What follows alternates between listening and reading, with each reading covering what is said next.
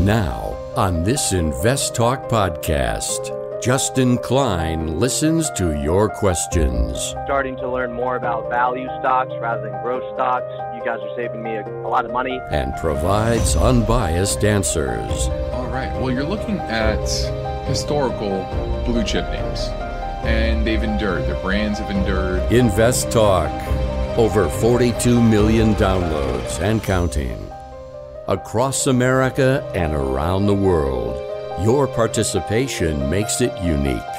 888-99-CHART. At a time when investors are confronted with market volatility and a variety of challenges fueled by the uncertainty of inflation, unsettled geopolitical tensions, and economic pressures, Justin Klein and Steve Peasley stand ready to take your finance and investment questions and share their unbiased answers. This is InvestTalk, independent thinking, shared success. InvestTalk is made possible by KPP Financial, a registered investment advisor firm serving clients throughout the United States. The clarity for your path forward starts now. Here is KPP Chief Executive Officer, Financial Advisor, Justin Klein. Good afternoon, fellow investors, and welcome back to InvestTalk. It's our Monday, June 27th, 2022 edition. I am Justin Klein, and I look forward to this hour with you here, answering your finance and investment questions. And as always, I am going to give you my straight and unbiased answers. No hidden agenda, just giving you the facts as I see them and using my 20 plus years of investment experience to give you some perspective as well, helping you understand the cycles, the good times and the bad, because I've seen a few throughout my career, as well as studying a lot of history. And you have to do that in this business. You have to understand the history of different asset classes, different markets, in order to identify the opportunities as well as the risks, so that you're not making mistakes. You're not following the herd over the cliff, right? And that's the thing that most people get caught up in. They chase returns and not good investments, unfortunately. But my job is to keep you focused on the good investments, on the good risk versus rewards for you. And today's investing situation is very different than what we've seen over the past few decades. So you have to adjust accordingly. Higher inflation, which means not just focusing on the downside of markets, which most people, they have that PTSD. 08, they think the next recession, next bear market is going to look just like that last one. Guess what? History says absolutely does not. It looks very different. And so you need to focus on how higher inflation impacts your portfolios, your different asset classes that you might hold. So my goal is to help you navigate this market successfully and become a better investor. So I invite your phone calls and questions right now on our anytime toll-free number, 888-99-CHART. So let's get right to our first listener question now, and it's going to be Jordan, just the city south of me in Dana Point, looking at Vertex, excuse me. You own it? Hi, Justin. Thanks for taking my phone call. I own it.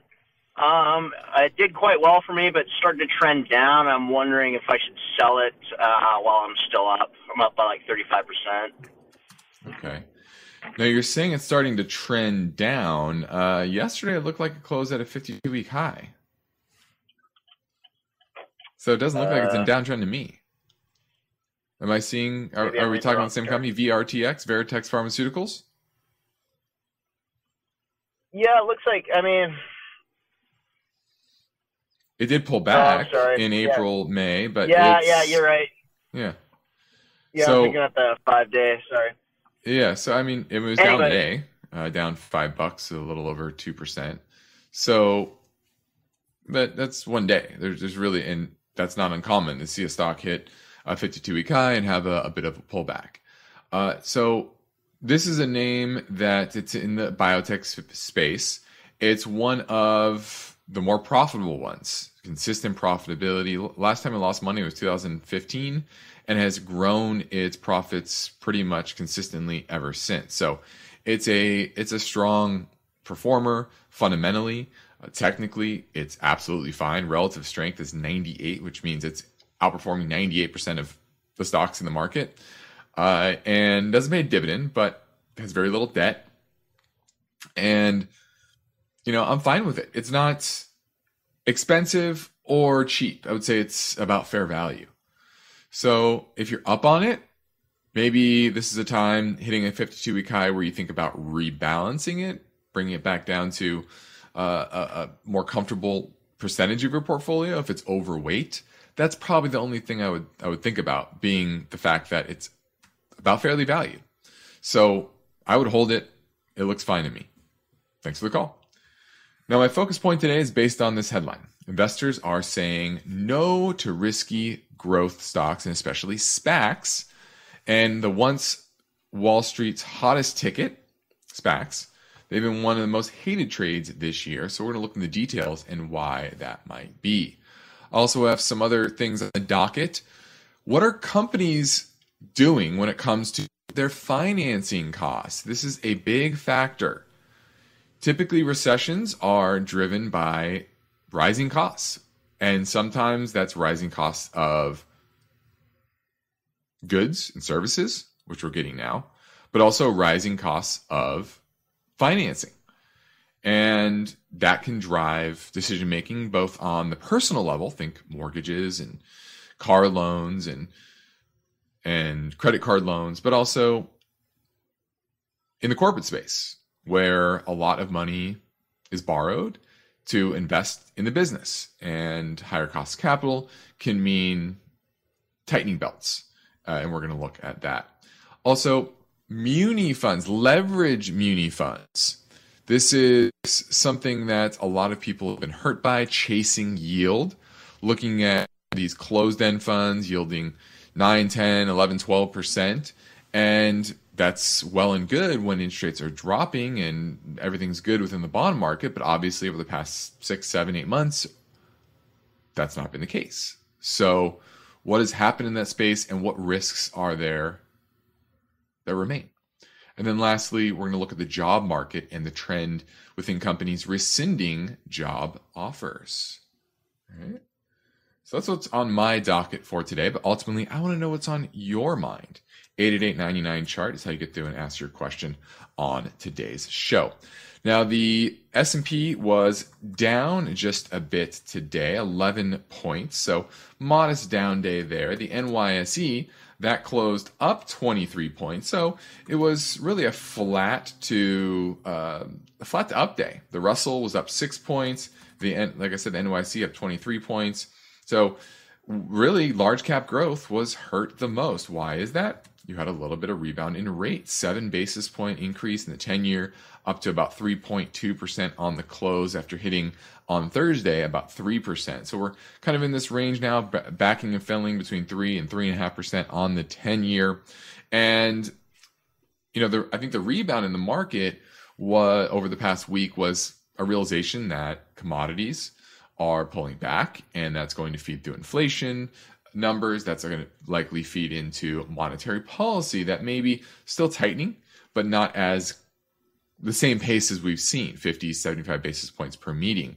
And I think that realization could bring a relief rally in the market that may last more than just a week or two. It might be a month or two. So we'll see. But that was the market today, kind of flat up unless you were in large cap growth, which we've been warning about, not a place to be. Now, it's an InvestTalk Monday. We are fast moving towards the 4th of July holiday, just 1 week from today. But for now, we're moving into a break, and I'm here on duty, ready to answer your questions. So give me a call at 888-99-CHART.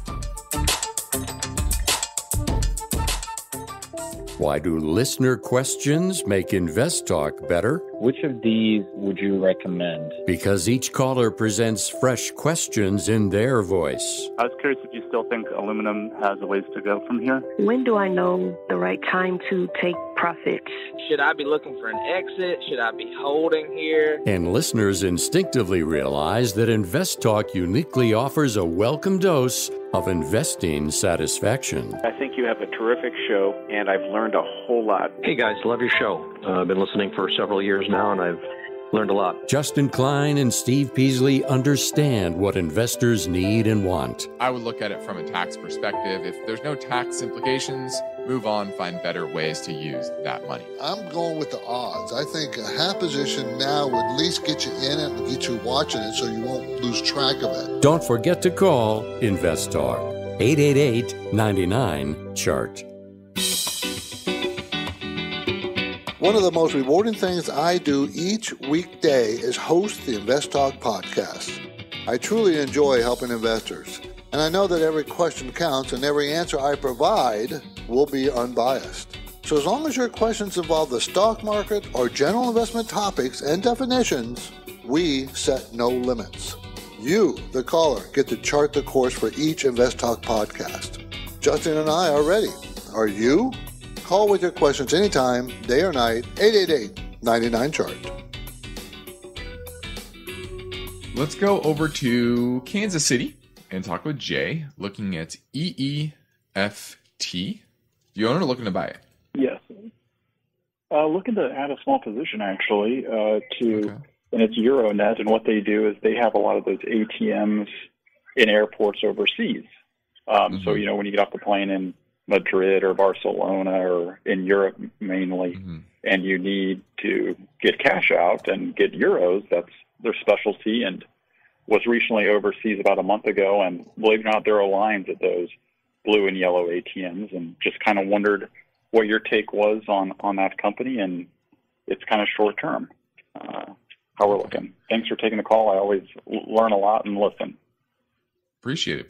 Thanks for giving us a call. Now, this is Euronet Worldwide, and this is interesting. Interesting name because clearly there is risk with travel, but travel has rebounded in a big way, and they earned $7 pre-pandemic, 2019, and then that fell to $2.82 in 2021, $3 and about 70 cents.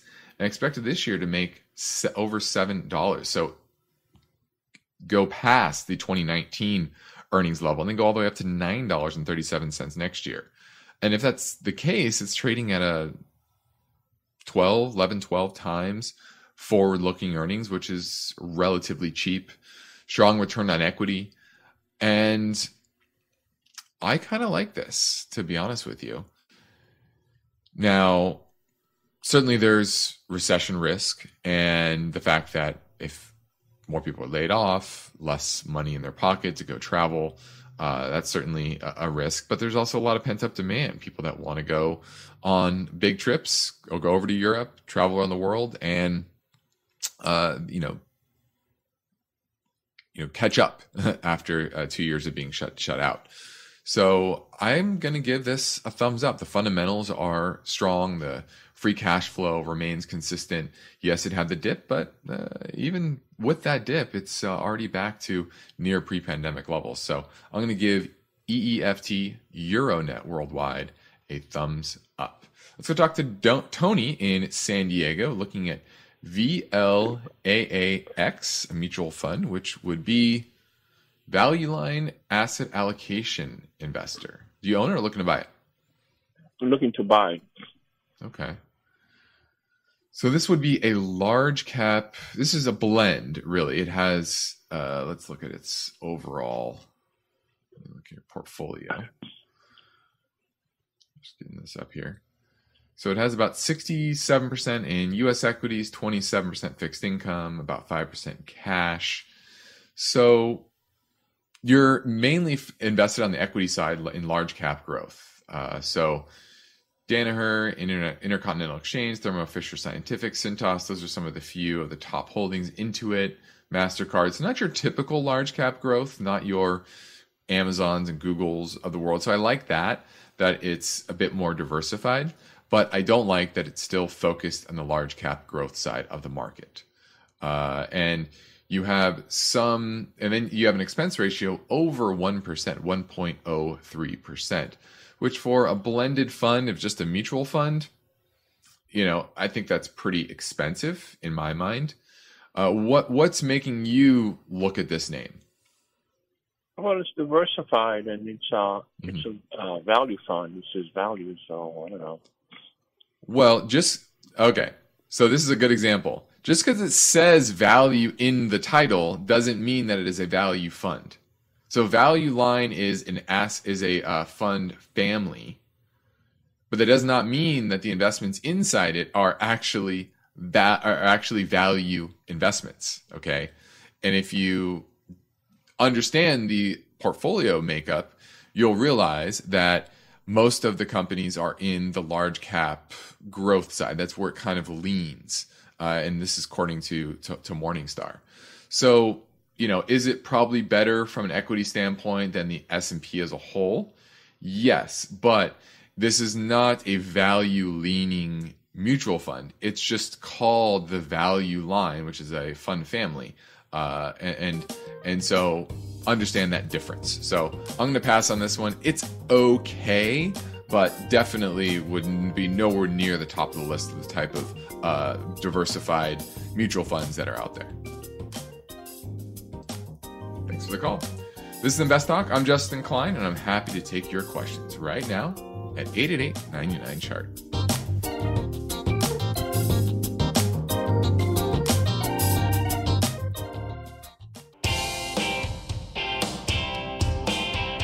Each day, InvestTalk listeners submit their finance and investment questions via phone or email.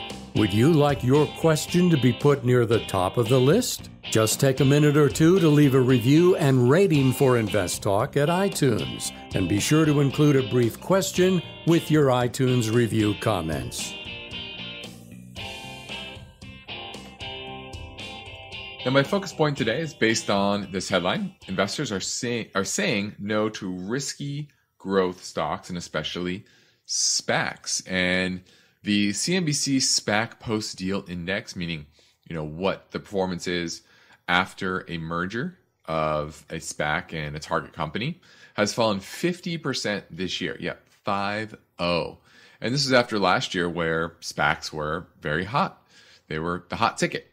And there's a combination of factors, obviously higher interest rates, but a big part of it is regulatory crackdown on the things that these SPACs can say to entice investors, as well as disclosures they need to make, and just the realization by these regulators that there's a lot of shady business going on in the SPAC world, and the complexity has caused a lot of trepidation. When there's uncertainty in the market, the things that are least understood become less in value, right? Because people are focusing more on the risks, the downside, as opposed to when things are good, they just focus on what potentially great things this company could become.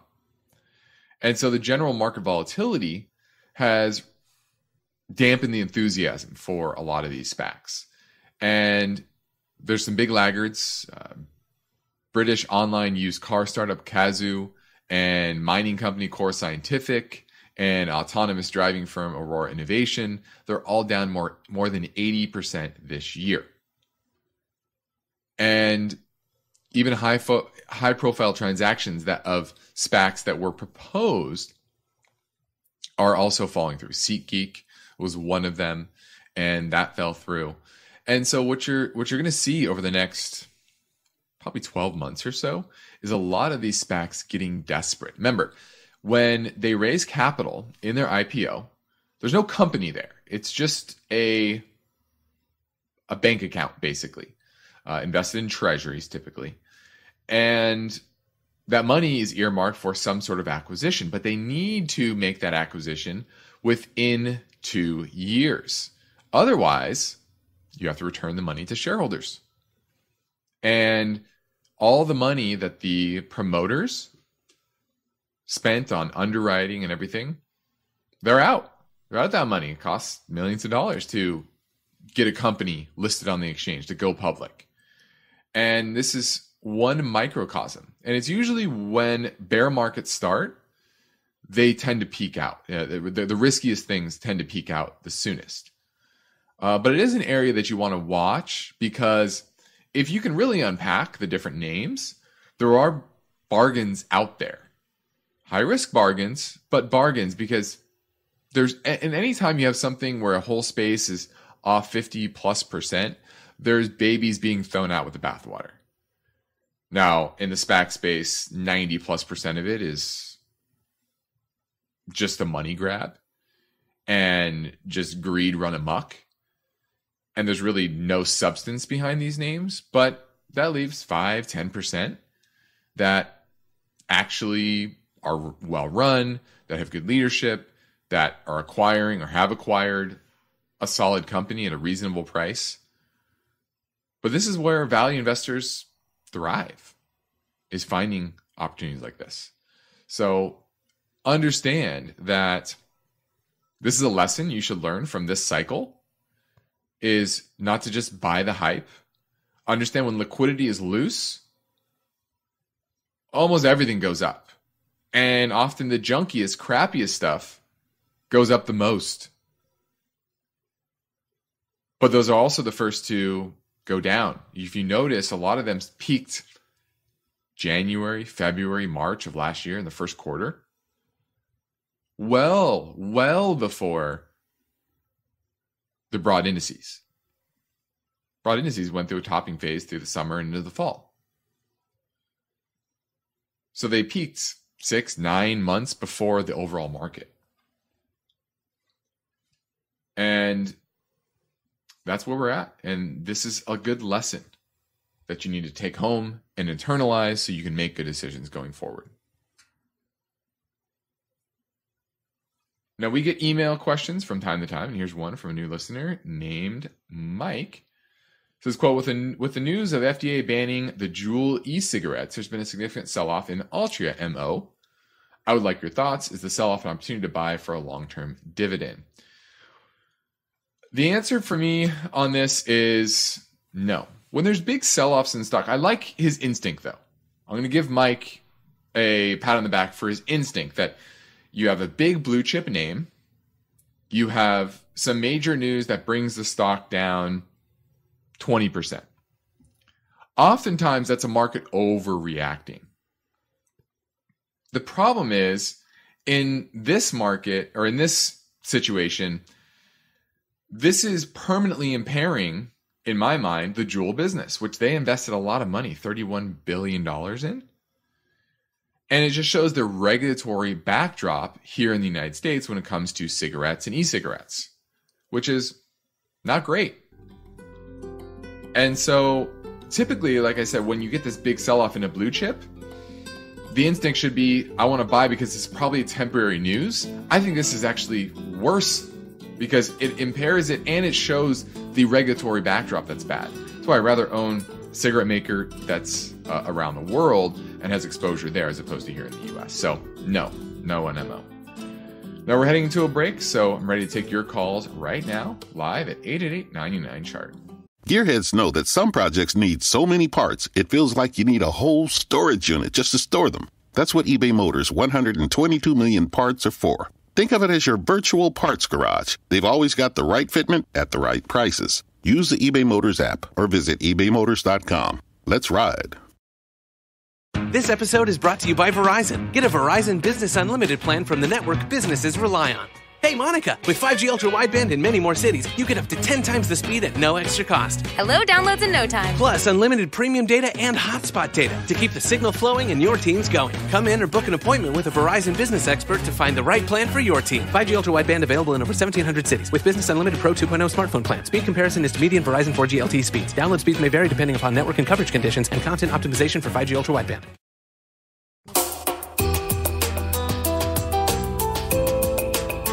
Markets react to uncertainty. Are you prepared? Is your portfolio balanced? Is it optimized? Your financial future depends on the answers to those questions. Justin Klein is here now and ready to talk with you. Call InvestTalk 888-99-CHART. Let's go to Los Angeles and talk to Sam, looking at a couple of mutual funds. How you doing, Sam? Yes, sir. So you're looking at Hello? VEIPX and PARWX, correct? Yes. Yes. Okay. And you own these, looking to buy them. What's getting you interested in them? To buy them. Okay. And how did you land on these two? Well, they have very good returns. Okay. Returns year to date, long term. How are you classifying? Long term. Long term. Okay. Yeah, they do have pretty solid returns, and one is the let's see, scrolling up here, Vanguard Equity Income Investor Class VEIPX, 0.28% expense ratio there, which is pretty solid. And performance-wise, it's definitely held up much better than the market, down only 6% on the year. Last year was up about 25%, so I like that. The other one, Parnassus Endeavor Investor, much higher expense ratio, 0.88%. And performance-wise, it's down 15%. So it's definitely underperformed. Now, that had better performance last year. It's up 31% versus the other one was up 25%. So Parnassus is definitely going to be a little bit more aggressive, more volatility there. Whereas the Vanguard one, you're going to get lower volatility and lower expense ratio. So I think it depends. Both are large cap value, so you're leaning in the right direction. So I like that. But then the question is, how much risk do you want to take? Vanguard value leans a little bit more on the value side. Vanguard equity income leans a little bit more on the value side, whereas Parnassus leans slightly more on the growth. So if I'm picking one, I'm going with the Vanguard. Lower fee, a little bit lower risk, certainly outperforming in this market, and I like that. Okay, thank you. Thanks for the call. Let's go to Mike in Michigan, and he wants to know how to know when a stock has too much debt. Hi, Justin. Thank you for taking the call. I love the show, and I've been gradually trying to move out of growth and into value after listening to you guys. But okay. I know sometimes you guys talk about stocks have too much debt, and I use Fidelity as a broker, and I see different methods of measuring debt. There's like long-term debt to equity, there's debt to assets, debt to capital, current ratio. So how do you guys know and I see some measures are well over 100 or 200% ratio, and some are, whereas the other ratio is maybe, less. So how do you go about determining what's too much debt? It's a great question, and there's no one answer. I'll tell you that. You have to look at it compared to other companies within the industry. But most importantly, you need to look at it in relation to the stability of their business and their cash flows. Some companies have wildly variable cash flows and profitability because they are price takers. Think of a lot of commodity companies. Price of the commodities fall, that's the price they have to take. They need revenue, they need cash flow, they need to sell their product.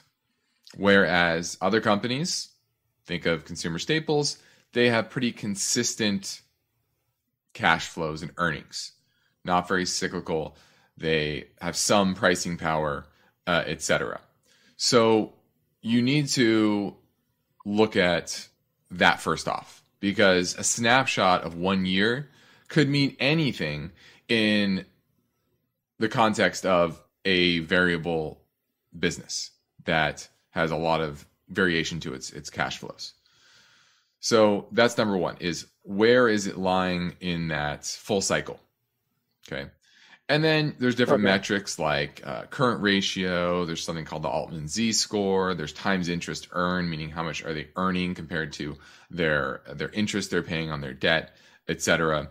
All those need to be comfortable Altman Z-score, you want that to be high, not below 2 times interest earned. You want that to be many multiples, at least probably 5 times the cost of its interest, etc. So there's a lot of metrics that go into this. There's debt to equity. What's the measurement of debt compared to their assets, for example? So there's never one answer. And you really have to understand it in the full context of the cycle. And that's what we do with the bonds that we buy for clients is, okay, what is it trading on? How variable and how risky is this business? Are they going to be able to pay in a rough economic environment? And so I wish I could give you a straight, simple formula, but there really isn't. It's really a complex picture that takes many variables to consider. So thanks for the call. Now let's pivot over to debt, since you're speaking about that. And what's interesting here is that many companies are now shifting their policy on issuing debt. A lot of companies are buying back their debt. They're pushing out maturities farther, and they're reviewing their cash management strategies. And executives in recent weeks are pulling forward net debt sales or new debt sales. A lot of them were thinking of issuing in the back half of the year, but as rates are expected to rise, they're trying to get out in front of that. Other businesses are retiring their debt by using excess cash on their balance sheets, especially if you have variable debt. And they're planning to refinance that debt in later years. So they're pushing out. If they were thinking about refinancing, they're saying, well, let's not do that yet at these higher rates. So some are bringing it forward. Others are pushing those debt issuance back. One example, one that's pulling it forward, HP. They're helping finance an acquisition of Poly for $1.7 billion, and they're retiring some debt, and that can happen. When you own debt and it's callable, they can buy that back early, and then oftentimes they're going to refinance that at a lower rate. And if it was issued years and years ago, maybe yielding still higher. And what's interesting is bonds and loan issuances are down so far this year from the prior year. U.S. companies have sold roughly $553 billion in investment grade and high yield corporate debt through June 14th. That's compared to $815 billion during the same period last year.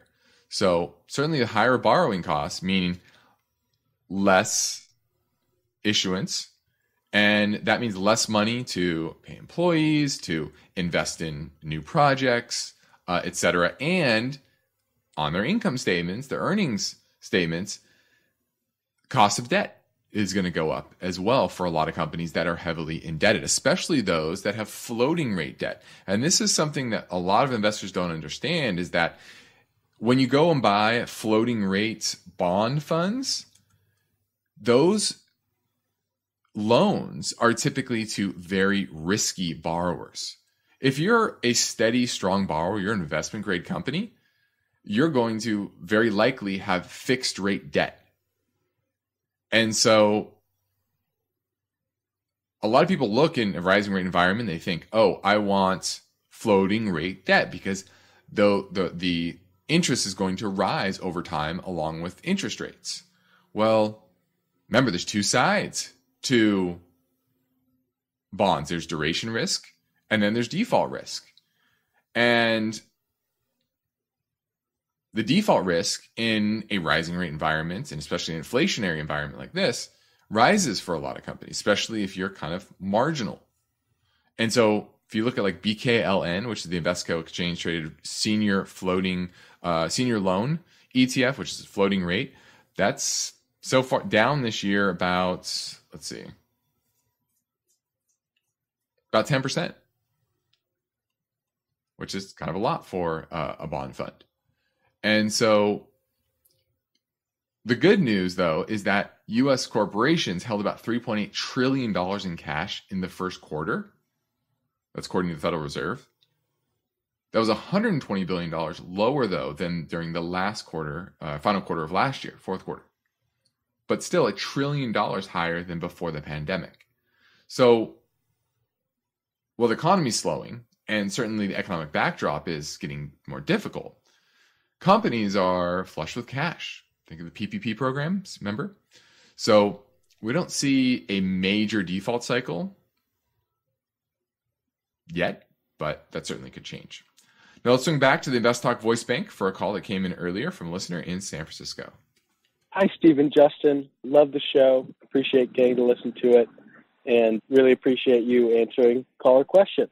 This is Francis in San Francisco, and I have a question about ticker symbol SRS, is an UltraShort real estate ETF, and I was curious about what you think regarding purchasing a small position and going forth with rising interest rates, the current economic environment, and possibly any defaults on mortgages. So would love your opinion. Thanks again for taking caller questions. I love the show. All right, looking at SRS, which is the ProShares UltraShort Real Estate ETF. And this is a good example of what I talked about the show. Everyone looks at they think, going to recession, what happened last recession, that's going to happen again. It's not the same. It's always different, okay? So they want to use the same playbook, and they think that it's going to turn into a real estate crash. And I think the real estate market is going to slow. It already has. And I think there's probably going to be price declines nationwide, 10, 15, 20%. But that just brings you back to kind of where we were around the pandemic, right? And some markets will be worse. Bay Area, Austin, Texas, those that have a lot of jobs in tech, I think those are going to be impacted the worst. Areas that got a big boost during the pandemic, Phoenix, Arizona, Boise, Idaho, probably not as bad as Austin in the Bay Area, but those will probably get hit. But nationwide, like I said, 10, 15%, I think is standard. But there's not the same environment when it comes to homes. There's not an oversupply of homes. In fact, there's still an undersupply. Inventory is rising relatively fast, but still at a low level. You have homes that are in the pipeline, but because of the cost of inputs, the home builders have been slow to build. Now they are building a lot, and a lot's going to come on, but you're in a situation where we're already undersupplied in the number of homes in this country. Whereas 06, 07, we were oversupplied. There was way too much building. And then you added on top of that a very bad lending environment where people or the banks, as we know, made egregious loans. That's not the case anymore. So there's not going to be this glut of homes foreclosures on the market because the vast majority of people that bought homes can afford them.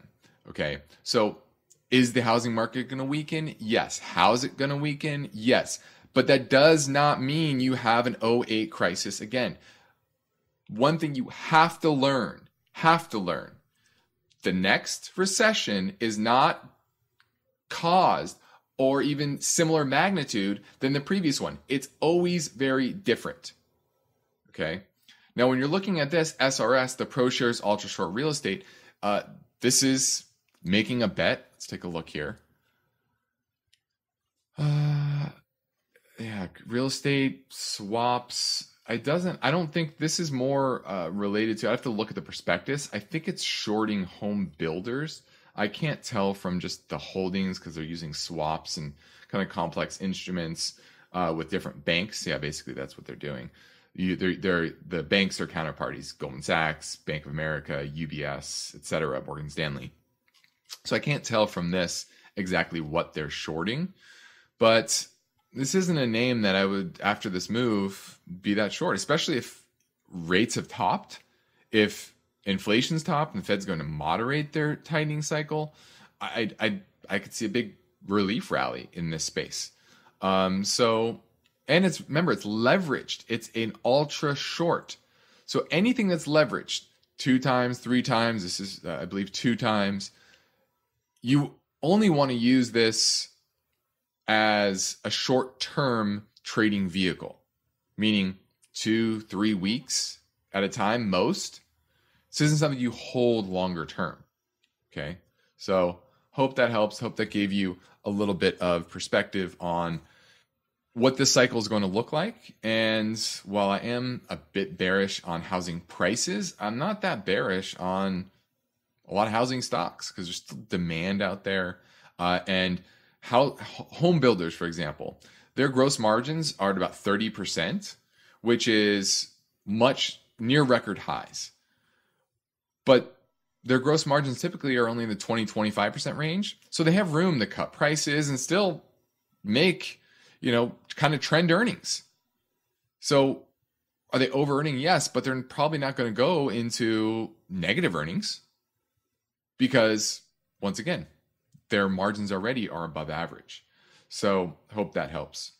This is InvestTalk. I'm Justin Klein. We have one goal here is to help you achieve your own version of financial freedom, and our work continues after this final break. So get your questions in now at 888-99-CHART.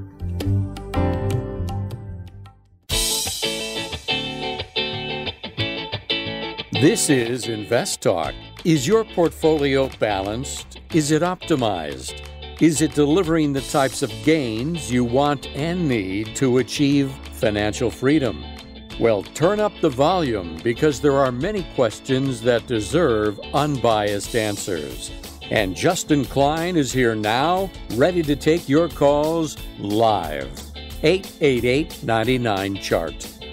Hi, Justin or Steve. I would like to get your thoughts on the oil and gas sector as of late, specifically Pioneer Natural Resources, ticker symbol PXD. They recently had a pullback nearing the 200-day moving average. I was wondering if you had an entry point or if you would wait a little bit. Thank you for all that you guys do. Bye. All right, PXD, and this is Pioneer Natural Resources. They're headquartered in Irving, Texas. They're an E&P company mainly focused on the Permian Basin in Texas. They have about 2.2 billion barrels of oil equivalent, and oil and natural gas liquids represent 68% of production. So mainly focused on the oil side as opposed to natural gas, which is okay. I still rather have natural gas, but more natural gas exposure than oil, but that's okay. Still doing very well. Obviously, earnings in 2020 only $2 per share, which actually not that bad considering in 2020 oil prices went negative. They only lost money in one quarter, so that's impressive. So I like this company overall, their consistency of their business and their execution. Earnings this year is supposed to be $33 per share, trading at $230 per share. So based on this year's earnings, extremely cheap. But next year expected to have earnings of $28.57, down 14%. But as with all oil companies and commodity companies, it's based on mainly the price of oil, price of their end product. And that's pulled back some. And I actually think for the balance of the year, you're going to probably go into more of a consolidation phase as the world just kind of deals with higher oil prices, the economy slows, and that's certainly going to create some demand destruction. The sanctions on Russia, I don't think have had as much impact as the market is pricing in to actual supply on the market, because Russia, they're just basically selling oil at a higher price than they were pre-invasion, at still a discount, but they're earning just as much money, and they're selling it to places like India and China. And so oil is a global market. So I'm not as bullish on oil for the balance of the year as I am on natural gas, which is harder to move. But when you're looking at oil companies, Pioneer is one of the best ones, one of the better ones, let's say that. So I wouldn't chase the dividend. It says 12.8%. I don't think they're going to, probably maintain that longer term. And the price does look to be pulling back near term. I'd be a bit patient. I'd be looking to pick it up around 180, 185 in that area. That's where I think there's pretty good support. Yeah. And then the next support would be around 160. So I think there's probably more pullback in the balance of the year for PXD, and that's when I'd pick it up in that 175, 180 area. Thanks for the call. Now, lastly, let's touch on leveraged closed-end funds. And with yields at rock bottom rates over the past decade, high net worth individuals have been looking for tax-free income, and where they've turned are to closed-end funds. They have about $60 billion in those closed-end funds, and most of them employ some sort of leverage. Often about a third of their value of the fund is borrowed to amplify returns. And in the first 5 months, though, of this year, closed-end fund Muni-Funds returned minus 15.9%. And that's compared to minus 7.47% for the entire Bloomberg Muni Bond Index that is not levered. So over double the loss so far this year. And there's a couple of reasons for that. Not only are the underlying assets falling because interest rates are rising, but now these funds are trading at a discount because people are selling willy-nilly. The share price of closed-end funds on average were trading at 93% of the value of the underlying bonds as of last Friday. And so that's a 7% discount. But this just goes to show you that when times are tough, people sell indiscriminately, and leverage cuts both ways. During good times, it amplifies returns, and these leveraged funds outperform. But you can see how quickly that leverage can turn deadly. And for a lot of these people, they are retired. Nearly half investors of all types of these closed-end funds are retired. 4 million U.S. households are invested in these funds. Half of those are retired. So understand your risk and understand that leverage cuts both ways.